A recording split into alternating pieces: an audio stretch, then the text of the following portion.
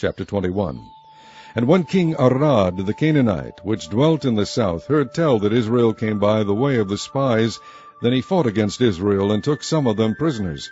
And Israel vowed a vow unto the Lord, and said, If thou wilt indeed deliver this people into my hand, then I will utterly destroy their cities. And the Lord hearkened to the voice of Israel, and delivered up the Canaanites, and they utterly destroyed them and their cities, and he called the name of the place Hormah.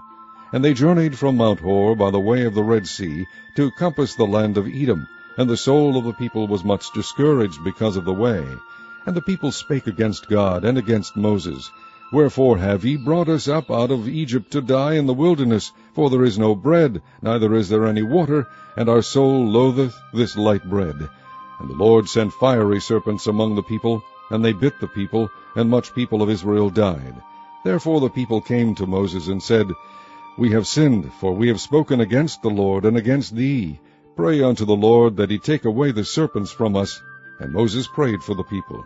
And the Lord said unto Moses, Make thee a fiery serpent, and set it upon a pole, and it shall come to pass that every one that is bitten, when he looketh upon it, shall live. And Moses made a serpent of brass, and put it upon a pole, and it came to pass, that if a serpent had bitten any man, when he beheld the serpent of brass, he lived. And the children of Israel set forward, and pitched in Oboth. And they journeyed from Oboth, and pitched at Ijeabarim, in the wilderness which is before Moab, toward the sunrising. From thence they removed, and pitched in the valley of Zared. From thence they removed, and pitched on the other side of Arnon, which is in the wilderness that cometh out of the coast of the Amorites. For Arnon is the border of Moab, between Moab and the Amorites. Wherefore it is said in the book of the wars of the Lord, what he did in the Red Sea, and in the brooks of Arnon, and at the stream of the brooks that goeth down to the dwelling of Ar, and lieth upon the border of Moab. And from thence they went to Beer, that is the well whereof the Lord spake unto Moses, Gather the people together, and I will give them water. Then Israel sang this song, Spring up, O well, sing ye unto it. The princes digged the well, the nobles of the people digged it, by the direction of the lawgiver, with their staves. And from the wilderness they went to Mattanah, and from Mattanah to Nahaliel, and from Nahaliel to Bamoth, and from Bamoth in the valley that is in the country of Moab, to the top of Pisgah, which looketh toward Jeshimon.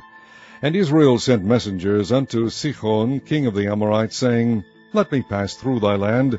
We will not turn into the fields or into the vineyards. We will not drink of the waters of the well, but we will go along by the king's highway until we be past thy borders.